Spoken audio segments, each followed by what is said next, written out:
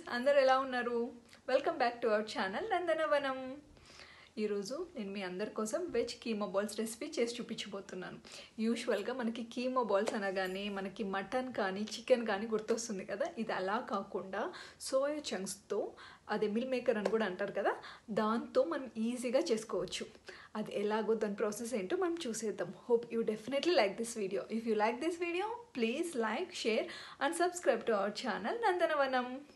Thank you. Hi friends, చూసారు కదా నేను చేసినటువంటి వెజ్ కీమా బాల్స్ చాలా ఎమ్మీగా టేస్టీగా ఉంటుంది. అది ఎలా ప్రిపేర్ చేసుకోవాలో మనం రెసిపీలోకి వెళ్ళిపోతాం.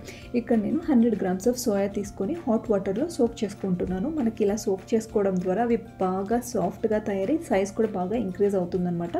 ఇలా చూస్తున్నాను కదా, ఖచ్చితంగా హాట్ వాటర్లోనే సోక్ చేసుకోండి.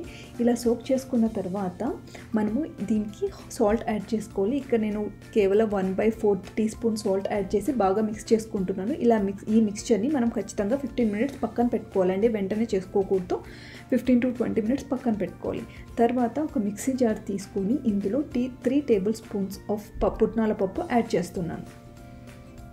తర్వాత ఒక స్మాల్ సైజ్ కప్ది కొబ్బరి యాడ్ చేస్తున్నాను. జింజర్ గార్లిక్,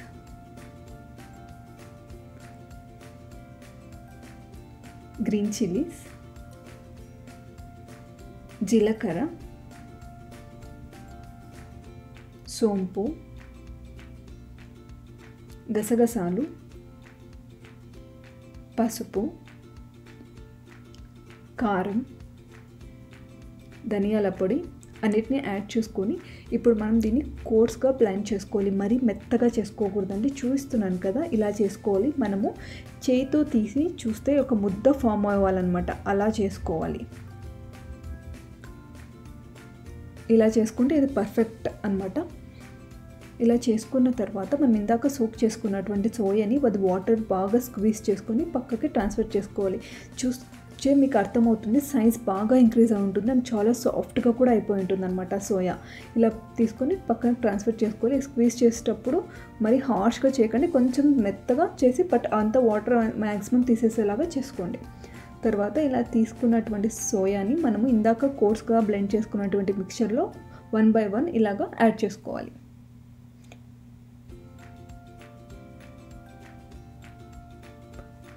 ఇప్పుడు ఈ మిక్చర్కి సాల్ట్ యాడ్ చేయాలి. మనం ఫస్ట్లో సాల్ట్ యాడ్ చేయకూడదు, ఇప్పుడు యాడ్ చేయాలండి సాల్ట్.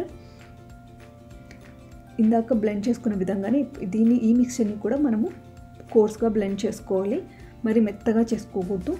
దీనికి ఆనియన్స్ యాడ్ చేసుకోవాలి. చాలా చిన్నగా కట్ చేసుకోవాలి ఆనియన్స్. ఇలా కట్ చేసుకున్నటువంటి ఆనియన్స్ యాడ్ చేసుకున్న తర్వాత కొంచెం కొత్తిమీర యాడ్ చేసుకోవాలి. ఇది జస్ట్ ఆప్షనల్ అండి, కొంచెం స్మెల్ బాగుండడం కోసం మీరు కావాలంటే ఇది అవాయిడ్ చేయొచ్చు.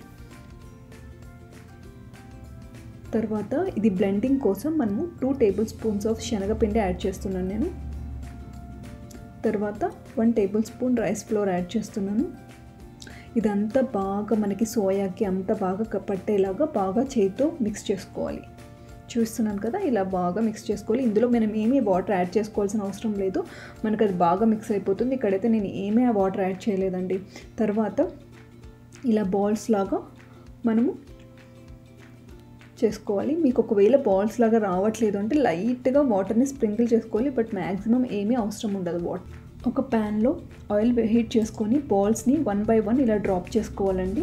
ఇది ఖచ్చితంగా మనం లో ఫ్లేమ్లోనే పెట్టి చేసుకోవాలి. ఎందుకంటే మీడియం కానీ హై కానీ పెడితే మనకి బాల్స్ బయట అంతా ఏమంటారు దాన్ని క్రిస్పీగా అయిపోతాయి, కానీ లోపల మాత్రం అసలు వేగిండో పచ్చిగా ఉంటాయి అన్నమాట.